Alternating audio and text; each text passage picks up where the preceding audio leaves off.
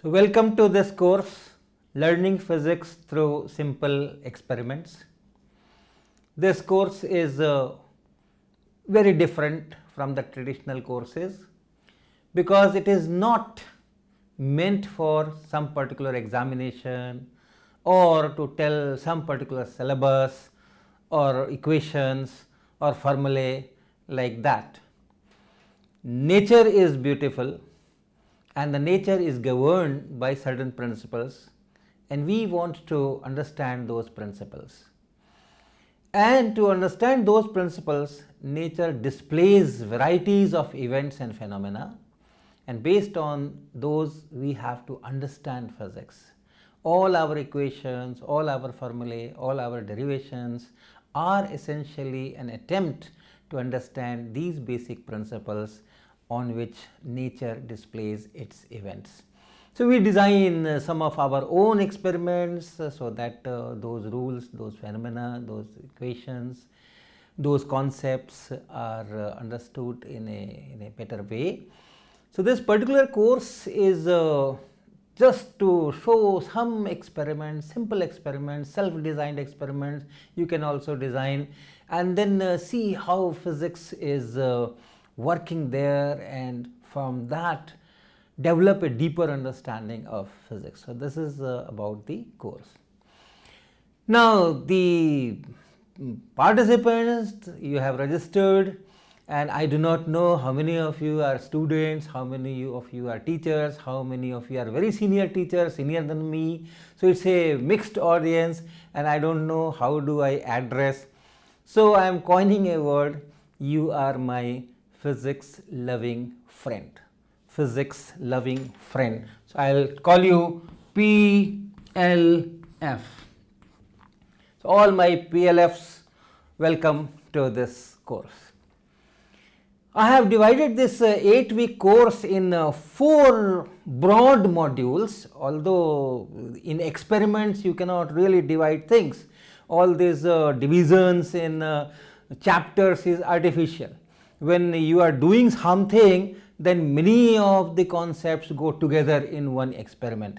But still, broadly I have divided it in 4 parts, that is optics, that will be our first module, and then mechanics, and then electricity magnetism, and then oscillations and waves. So roughly 2 weeks on optics, 2 weeks on mechanics, 2 weeks on electricity magnetism, and 2 weeks on oscillations and waves. So we will start with our first module, that is optics, light. Very simple, light. And the day someone comes to this planet and opens eyes, the interaction with light starts. And after that we experience so many things about light, we learn so many things about light, and then theories are developed and all other phenomena are there. Now what is the first thing that is taught when a chapter on light starts in schools? Perhaps the first thing is light travels in straight lines. So we will also start from that. And how do we know that light travels in straight lines?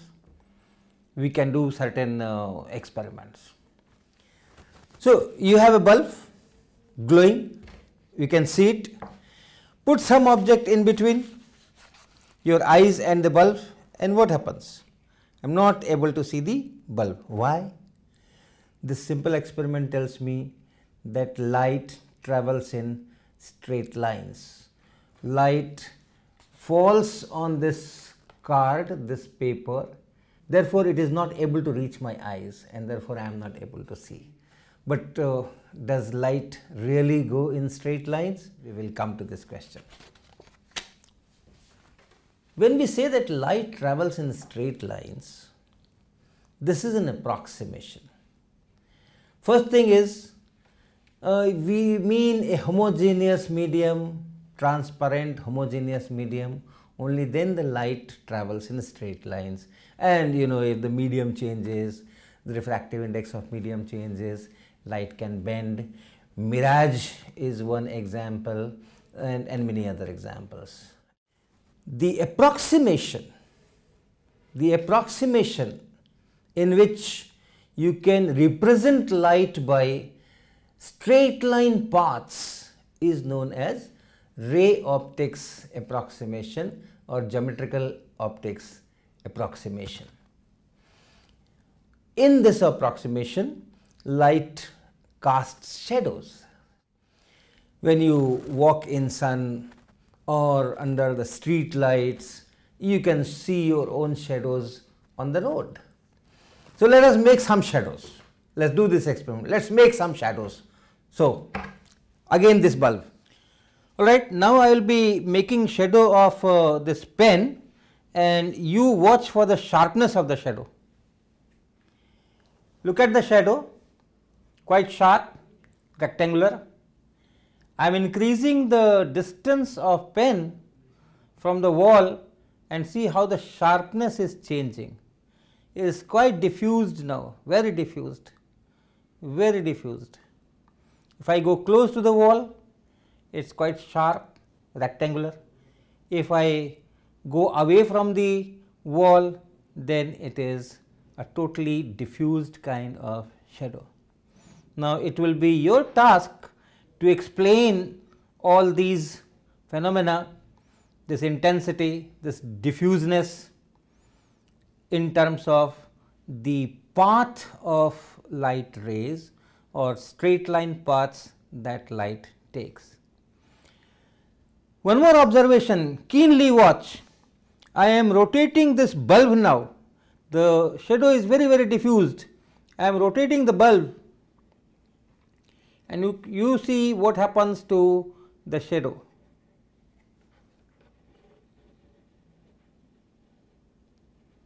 See how the shadow is changing. I have rotated it almost 90 degrees.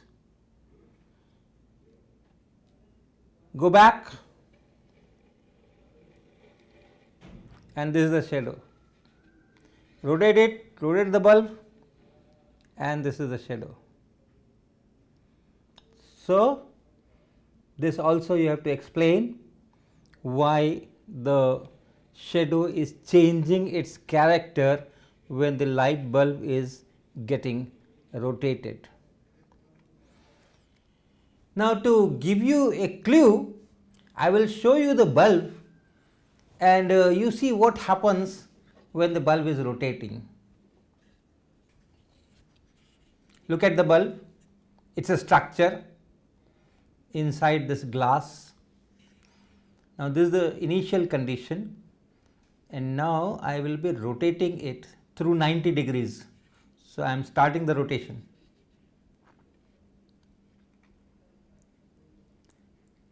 So just watch what kind of changes you see. I have almost rotated it by 90 degrees. Going back.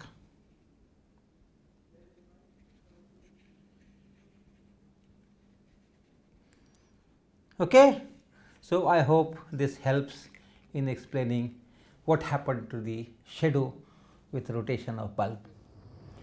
So I have this cardboard, and in this cardboard I have made a hole, and if you see the shape of the hole, it is in the shape of this sign of plus.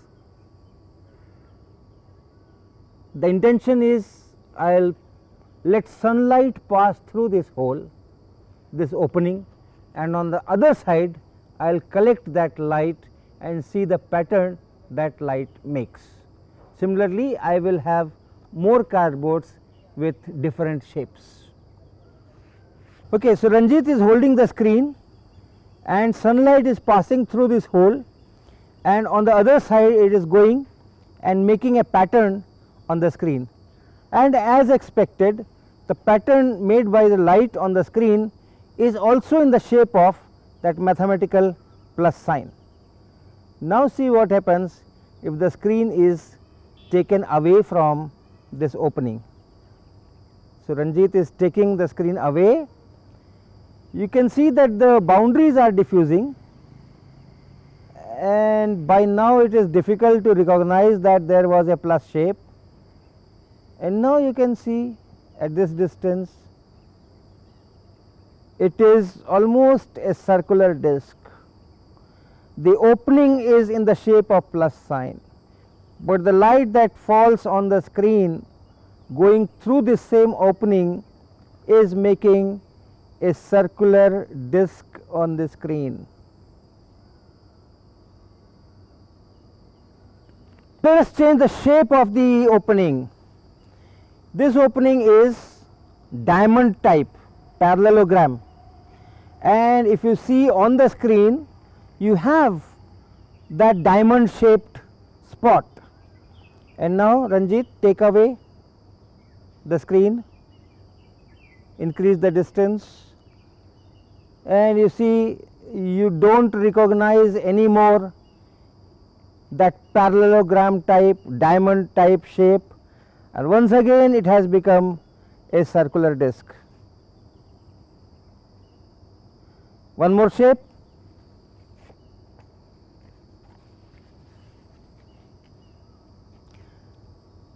This you can see it's a kind of a rectangle, nearly rectangular shape of the opening and nearly rectangular shape of the pattern made on the screen by light passing through this rectangular opening. Now take the screen away. Okay, still you can see it is rectangle, boundaries are diffusing, and by now it has become a circular disc. You can see the periphery of that spot, it is circular. So, independent of the shape of the opening, your final spot is bright circular disc. So, why that spot becomes circular once the distance between the screen and the opening is large, independent of what is the shape of opening? That bright circular disc is in fact image of the sun. The sun's disc is circular, and therefore this is also circular. But when you bring this screen closer to this opening, then it is the opening that decides what kind of shape will be there of the bright spot. You can understand it if you do little bit of drawing. Suppose in that opening you only have a single point opening. What will happen? Wherever you place your screen, that sun, that disc will be imaged as a circular disc here at all distances if it is a single point opening. An actual opening can be thought of as a collection of these single point openings, and therefore each of this point will make a circle. Now if the screen is closed, all these circles are small circles. Suppose suppose your opening is triangular. So these are the points which are, you take these as the points. This is all triangular. Each point is making a circular disc, but if the screen is closed, those discs are small. So you have a disc like this, you have a disc like this, you have a disc like this, you have a disc like this, and so on. So all this will be there. From each point you make circular discs, but then that triangular shape is still maintained. The triangular shape is still maintained. But if the screen is away and these circles becomes large, then if you make that drawing, you have centers here, but then you are drawing large circles.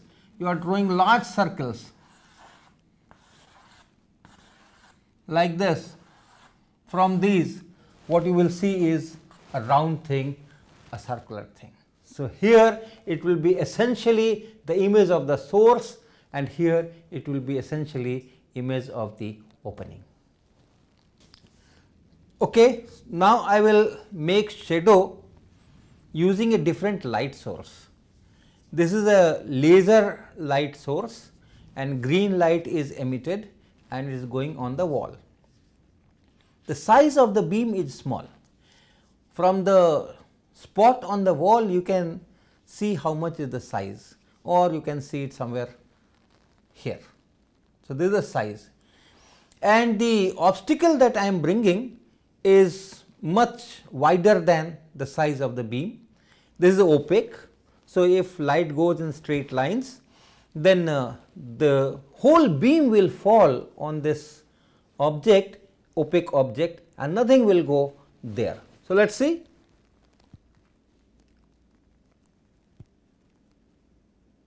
Here it is. The entire light is now falling on this object, opaque object, and everything is blocked and nothing goes on the wall. So, light does travel in straight lines. Now, I will do something else. We will put an object whose size is less than the diameter of this beam. Now, we will be putting a thin wire in front of this light beam. So, and it will be thin. So, it will not block the whole of the light, only the light which falls on that thin wire should be blocked and other light should pass, and you can expect the shadow of a wire. So, we have fixed a thin wire on this CD disc, and you carefully see the central hole. On the vertical diameter of the central hole, you can see the wire.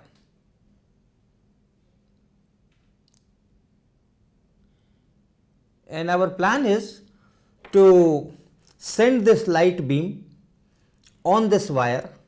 So, from the sides light will go, and apparently perhaps we can expect that light will be blocked by this wire and a shadow will form on the other side. So, I will request Ranjit, my associate, to fix up this wire and this light source on some stand, so that light falls on this wire.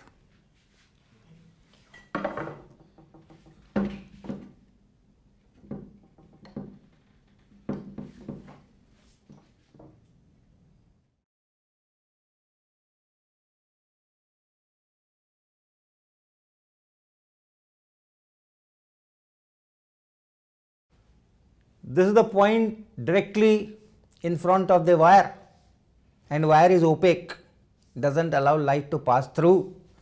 So, light should have been stopped there at the wire, and here you should have gotten a dark, but you have maximum intensity here, and then you see 1, 2, 3 on left side, 1, 2, 3 on right side, you can keep on counting.